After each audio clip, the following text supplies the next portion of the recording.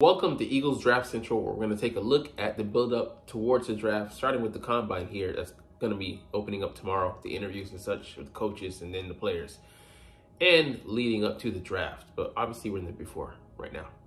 What's up? It's your boy Cintron coming back at you with another analysis video. And I kid you not, that's my real name.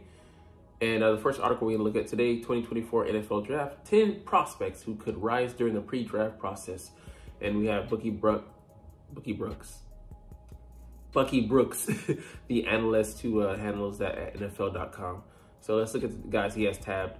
McCarthy, we're not even going to cover that because the Eagles aren't in the market for a quarterback. I will just say he's second tier behind the top guys. Running back. This is a guy that I just became aware of, but he's highly touted. Jalen Wright out of Tennessee. Explosive guy, 5'11", 210.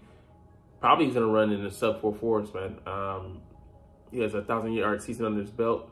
Minimal workload with only 368 carries, but he's explosive. I'd love to see what he brings to the receiving game. And he wasn't able to play the Senior Bowl. That's why I didn't probably get a good look at him. But the guy is shifty, electric, big play potential. A guy, who's not too far off from the dimensions of a DeAndre Swift. So maybe someone we could look at. Damn, tagged as a change of pace back, but man, he could bring a lot to the Eagles backfield, and probably could be had in the middle rounds. Wide receiver Troy Franklin, explosive, 6'3", $180, probably gonna run in the low 4.4s, high 4.3s, but he brings that speed element. But I'm not really looking at him too much. But I'm just potential is not something I just want to have on your docket, 3-4 years down the road. I want you to be able to actually reach it. And he looks like a one-trick pony for the most part. Tight end Dallin Halker, we've talked about him before. 700 plus yards, creepy. Pause. I made a mistake. He creeps up on you with his talent, and he's able to be that H-back flex tight end, 6'3", 241. Not a typical inline blocker, but, more of a chess piece that you move around in the formation. I'm not so sure we would go with him. We just re-signed Albert O to our offense, but he's of a similar mold. If we're going to go with somebody, it's going to be someone like Penn State's tight end, Theo Johnson, who can be that dual threat behind Dallas Goedert. And we need to eventually draft a number 2 that's worthy of taking that mantle when he eventually gets out of here in a couple of years. Offensive line, Tyler Guyton, man. I would love this guy. 6'7", 328, just a athletic freak at his size. We'd love for him to come in and follow the footsteps of his mentor in Lane Johnson. They've had some talks, fellow Oklahoma guys, and he's been able to mentor him on the mental health stuff and dealing with those type of things. Yeah, blue chip talent, but stash him and let him just marinate. And when he's ready to take over for Lane in a couple of years, let him go, and you've hopefully got a 10-year starter for the next, decade or so. All right, defense. Chop Robinson, we've heard about him. The production doesn't match, the athleticism, only 10.5 sacks. But, would most likely be better at the next level than he was there at Penn State. But, I don't know. I don't want to be in the market for a first-round guy, and I think that's where he's going. But, yeah, I definitely think with the 40 that he's going to run, he's going to open some eyes and hopefully boost himself up there, for him. But I said that, I'm like, wait, I don't want him to drop the second round, potentially think about drafting him, but I think he'll be going in the first. As will Darius Robinson, I think he sneaks into the bottom of the first round. Talented guy, man. 6'5", 286. I think the comparison for him was like Cam Jordan. Just, lovely comparison. He's a 15-year pro down there in Louisiana. With the Saints, and he just does everything. And physical stature, he's like 6'6" himself, at 290 range, but he's probably got the potential to get stronger, get better, and he's already got some moves at the push pull that he loves to do. A rugged bull rush would be actually a good replacement for them to draft, but I think he's also gonna probably be out of our market. So. And I'd love to, if he was there in the second, I'd love to draft a guy of his caliber. He could play all along the line. Beautiful talent to mesh with Vic Fangio's scheme, but he most likely won't be there. So, all right, linebacker. This is one of the guys that I'm in love with at that position. Peyton Wilson, man, the NC State senior, 24 years old, a little bit older, but has a pair of 100 tackle seasons on his resume. Logged 15 sacks, 7 interceptions. So he's a do-it-all player. Can't not only can he drop into coverage, but he has awareness, and he can be in the mold of a guy like, I always say this, but he's my guy, Patrick Queen, or Roquan Smith. Those guys, the Ravens were blessed this past season to have those two guys, and they drafted a guy in I think the 3rd round out of Clemson, maybe to take over for Queen departing. So they already had that set up, that system in place where they're going to replace the guy that they're not planning on keeping, because they paid $100 million plus for Roquan, and they didn't really want to shell out that money, which is understandable. But yeah, this guy here, man, I think he's going to be an impact player. As long as he can stay healthy, be fine. If we can get him with one of our 2 picks at on day 2, I would be happy in the 2nd round. Cornerback Quinton Mitchell, man, this guy is just a rising star. I think he's going to be the guy to go beyond Taron Arnold out of Alabama. He's going to sneak up the boards, going to run 4.3, going to be fluid in his drills. He's just going to wow and impress, and probably on the film board as well. So I don't expect him to be there when the Eagles draft 22, and I don't expect them to draft a corner. They haven't done so since Lito Shepherd in 2002. So it'll be a rarity, but I just have a feeling how he's going to try and aim for the tier 2 guys. I do not want to see a Record Straw, or whatever his name is, Riff Raff, anyways. But I would love to have this guy in Philly, but I just think he's going to price himself out of our potential market. Safety, Callan Bullock. I promised to go watch some safety tape on him. I didn't. So you're not even watching, so it's all good. But I just believe he's more of a in-between the hashes type of guy, and he's not going to be able to play the deep third. And I mean, as long as you can find a role for him and he sets the tone on defense, that's fine. But I prefer more of a versatile guy, a guy who can be single high. And then with these defenses, you want, I mean, in the more modern NFL, you want both your safeties to ideally have that interchangeability where they can both play high or low. But, maybe he's not a limited player. I don't know. So I'd have to see. All right. Let's get next to 6 guys, or I should say 6 NFL draft storylines that will shape the first round. So this is tied into our previous article where how's it going to play out and why is it going to play out that way? So the quarterbacks are really going to affect this draft. This guy, Caleb Williams, most likely is going to go overall, #1 overall. So that leads to, the other guys, if they're, quarterback needy teams, and there are a few, the Commanders could select Drake May, and then there's Jaden Daniels. So there's that top tier with Drake May and Caleb. Caleb probably, being seen as a 1, and even between 1 and 2, there's a gap there, perceivably. But even between these 3, there's huge gaps in between. And Jaden Daniels, where does J.J. McCarthy fit in that? And then, teams are going to go on a run because they pick 2nd and 3rd, these 2 teams do.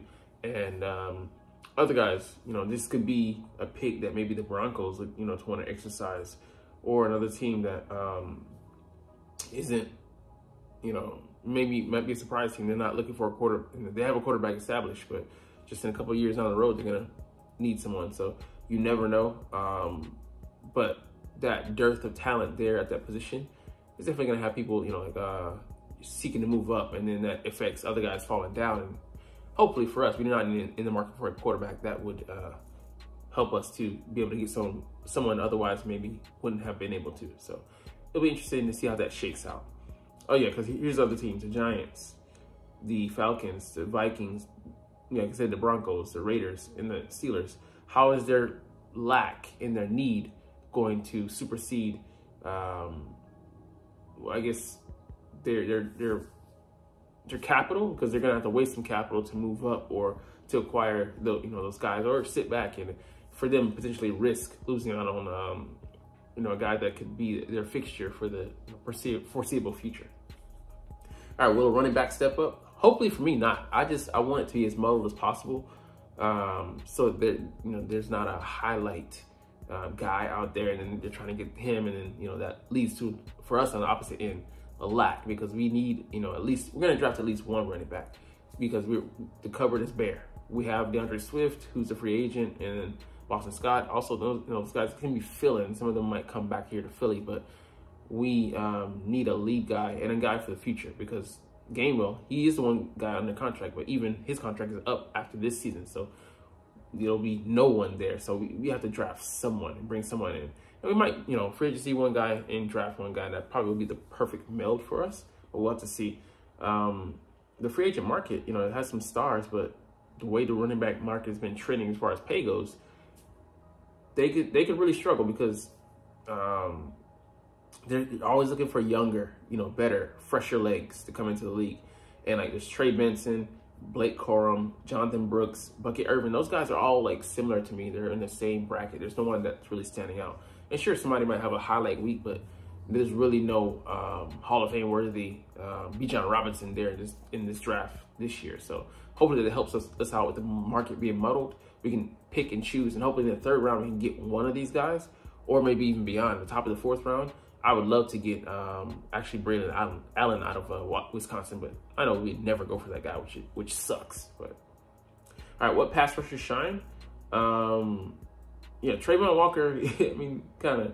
I can't say he set the market back, but he wasn't, or he hasn't lived up to the draft billing. He's the number 2 overall pick by the Jacksonville Jaguars, and he hasn't shown much. Whereas Aiden Hutchinson has balled out in Detroit, man. And let's see, we have it's more even. It's similar to the running back position, but it's a better crop at the top. But I think there's just better valuation throughout duration of the draft with the running backs, and then you can find guys in the middle rounds, or at the end of the draft, like Rutgers, Isaiah Pacheco, who's a star. If he can just, still have better health and continue to grow and mature. But let's see, Dallas Turner, Jared Verse, who I like from, my alma mater, Laitu, Chris Brezel, Braylon Trice, Jonah Ellis. Those guys are all in kind of, the same bracket, but we might be able to get one of these guys later, but I have to look at some of them. But there might be, the depth isn't as good as it was it has been in previous years, but there might be some guys to be had later. I mean, because we need cornerback, we need running back, we need backup tight end, need a receiver 3. I don't know where those after free agency. We'll see where those needs fall on the in order 1, 2, 3. But there'll be some options for us, so we'll have to see how things fall out. But it'll be interesting. Who's wide receiver number 2? So I'm not concerned with wide receiver number 2. I'm concerned with the tiers. So this is the top tier. Marvin Harrison, he's number 1 clearly, but then behind him, Malik Neighbors and Rome Odunze is like 1.5. But we're not going to be able to get any of those guys. So we're going for more like the true second tier and then third tier guys. Guys that are going to be available in the second round and third round. So there's a guy we're going to get to later, man. He's quite an interesting pickup, but he's going to be had in that day 2 to day 3 range. I believe day 2. I don't think he gets past the third round. But the Lad McConkey, guy second or third, most likely second, I believe. And just the Brian Thomases be more in play for those guys. But like I said, I want to see if their run goes on those guys. So I think Marvin Harrison, he might go top 5. The Cardinals can pick him up easily. Or any of the other teams, depending on how they feel about their quarterbacks. We saw Vegas, we saw the Giants picking at number 6. It'll be interesting, but like I said, that tier 2 to 3 for me is going to be where we find our value, because I want rare talent. And the guy we're going to talk about later, he has that. Who can continue their pre-draft rise? Like I said, Quinion's going to be, he's going to be going straight up. Roman Wilson, we'll talk about him a little bit later. Ricky Purcell, I don't know. I think probably, he's not a burner, probably a possession receiver, most likely, but probably his catch radius and just his ability to, probably run routes. But I haven't looked at him all because he's, for me, the typical. But yeah, Tyler Lockett comparison for Roman Wilson, I love that. All right, let's look at our running back situation here. Let's do this real quick. Excuse me. All right, let's go ahead and type in the Eagles. I'm tired of having to find these guys on my own. All right. So, like I said, we have these guys under contract. We just added someone on a futures contract. Ken Gainwell, and then we have Tyrion Davis-Price, who's a cast-off from the 49ers. And then what do we do here? So I would say for me, ideally would be to bring him back and then draft a guy.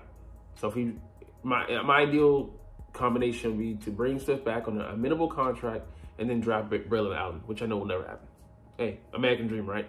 And then continue to have Gainwell as at third, and then maybe just continue on with Boston Scott, extend him another year. He's been here for how many years consecutively running? So a shame we didn't use him, but we didn't trust him, and I don't think he holds up in pass pro, so which is sad. But let's just say we let him go. This would be my dream, another dream scenario. Okay, this will never happen, but in bringing the AJ Dillon in free agency, he will be cheap, and then drafting Braylon Allen or another running back, because there's several that I accept. He's just my dream guy that I have because he has the size, speed, doesn't have the receiving chops, but you know, you can pair him with a guy like DeAndre Swift ideally. But you know, there's so many different ways you can slice it, and it's going to be a cheap position anyways. I think in between all these guys, they were under 5K this past season, which is crazy. And some guys spend that on, or some teams spend that on just one guy. All right, let's see. What are we up here with? Let's see. All right, let's get into the guys we were talking about earlier. So prospects with the most to gain at the scouting combine. And yeah, he has it, but we're not going to talk about him. Or no, we're not. Michael Penix, I've heard things that he could go undrafted. He can go as high as, you know, second round, potentially, you know, wide swing on him. But, you know, the guy's talented, but he's had ACL surgeries. And so we're going to do a good eval on his knees and his shoulders, the AC joints. Yeah, man, they're going to poke and prod you under that stadium and see if you're going to turn into a Titan or not. Shout out to the best anime ever, Attack on Titan. All right, JJ McCarthy, don't care. Like I said, we're not in the market. But he's a second-tier guy. His size will be a point of contention, but we'll see how that shakes out. Braylon Allen, man, Agent Zero. We have a different Agent Zero. This guy's bigger, stronger, faster, potentially, which is crazy. Back-to-back 1,200 yards, had 900 or so yards, 984, I believe, and I think 11 or so touchdowns. But he's still, I think, 19 or 20. He's 20. I think he's gonna turn 21 before the season starts. So, which is crazy. 6'2", 240 build. The guy apparently runs a 4.4, or maybe under. I mean, that would be insane. But a 1.49 split within the first 10 seconds, which is just highly explosive. Very good get off. Excuse me, for a running back. Would love to bring him in. Like I said, they're competing right now. They're jockeying for that #1 position. And, you know, he just has everything. Despite his size, he's able to, run, with finesse and use a stiff arm. Project as a second-round pick, I think he could go definitely in the second, but I'm just hoping that we can get him at the top of the third. That would be beautiful. All right, Roman Wilson, man. I love this guy here. Runs in the 4.3s. He's 5'10", $186. So, slight of frame, but he's tough, and he has a suddenness about him. The guy, the way he runs routes, it's just so subtle the way he breaks them off, or he curves in. It's natural. So it's a natural route running ability, and can be just a weapon. Him working underneath, in the slot, out of the slot. And he could also, take the top off the defense, run outside as well. So he run away from you guys, those guys on the outside. But man, the speed, linebackers and underneath guys are gonna have a problem covering this guy. And think about him in Kellen Moore's offense, him crossing the field, making use of that speed, running away from defenders. be the perfect complement to AJ Brown and Devonta Smith. So I was hesitant because of his size, but you know, man, that explosiveness, like I said, rare talent. The Colts have the perfect mantra for me. They're searching out for those guys. They had like the top 5 prospects, size, speed, weight ratio. And I was envious. I'm mad. We still mad. We didn't get the D tackle who ran a 4.4, which is just crazy. So last year, but anyways. All right, Kingsley Suamataya. I hope I said that correctly. Out of BYU, he's a young guy, still growing into that frame, which is crazy. I think he's only 20 years old. So you would love to have a guy like that. He's still maturing physically speaking, and young guy, but solid, has a frame, has all the physical tools you want in place. But he can, in our system, he'd be able to sit and learn, have the opportunity to learn from a guy who's similar in size to Jordan Mailata, and a future Hall of Famer in Lane Johnson. That would be the perfect situation for him to walk into. No pressure to start up front, and he can come in and just continue to better himself, and then be a part of Southland University. Would love it. Damn, he's 6'8". Damn. Or I don't know. That's someone else, right? I think talking about him. Tavondre Sweat, man. I haven't even watched his tape, but he just looks athletic. Like the build, he's just dispersed pretty evenly for a guy, that size. 6'4", 362. I know he's a load, man. So I mean, he would just, shore up, help shore up a defense right up the gut. I don't know. The Cowboys might be looking at him, to pair with Monty Smith. And yeah, he was a failure this past year, but give him another year, be nice. But we're not gonna be able to, get him in the market. This is more of a futures down the road if you're open. You're available after your initial first contract, rookie contract runs out. Cooper DeJean, this one for me was like, okay, well, I thought it was no problem, but he's dealing with an injury, so he's not going to be able to most likely participate at the combine, and it's undisclosed, so we don't know what it is. If it's something that lowers his stock, he could be had later on. So I'll be looking to come up on the re-up later. Give my money, give my interest. But let's say 3rd or 4th round, he slips, pick him up secondary for late. I think he can be useful this year. He suffered it early on, but we don't know what it is. It could be something minor that barely dings his draft status. But if it's something bigger, look for him maybe to slide out of that 2nd round. I have him going top of the 2nd round projection. Tyler Owens, look, this guy, I couldn't even find film on him, and then when I did, he was overplaying I think it was either a screen or the swing pass to the running back and letting him get an extra 30, 40 yards when he should have been stopped there, or the very least gang tackle. So, size, weight, speed ratio. He clocked 23 miles per hour last year, 6'2", 210. Former 5-star recruit, but hasn't lived up to that billing. Transferred out of Texas to Texas Tech. Is he any relation to Jonathan Owens? The Mr. Simone Biles, and people try to disrespect him with that. But it'll be interesting. Like, he could be maybe had in the later rounds, a day 3 pick. Well, he could probably up his price with the good measurables at the combine, but he's not someone who's ready right now. But interesting pick, for future development, which is something we could definitely use. But if you can play in space, and we'll see how he does at the combine. But just someone who creates intrigue. And the last thing we'll get today, just throw away, but Jason Kelce is still undecided on NFL retirement. He's still working out though, but he's balancing, trying to give an ear to some of those media deals. Like, okay, what are y'all talking?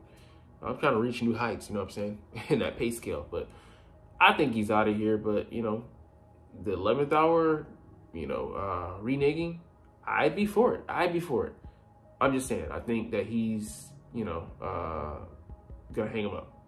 If he doesn't, of course, like we'll close out the podcast like we started, with open arms.